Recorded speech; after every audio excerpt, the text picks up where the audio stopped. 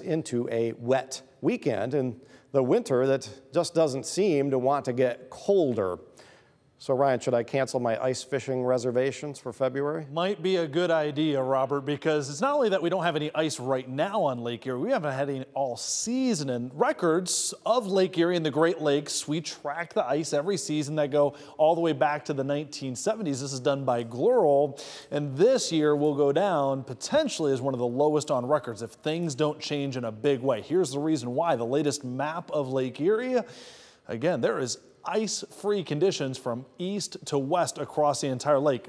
But if you want to look at this from a different perspective, not of what's going on right now, but kind of what it tells about the future, the springs where we've had no ice on Lake Erie starting the spring, our average temperature is about 2 degrees warmer. So we're going to watch this closely the next month. If no ice develops on Lake Erie, could tell us of some even warmer months ahead as we go into spring. I'm meteorologist Ryan Weekman.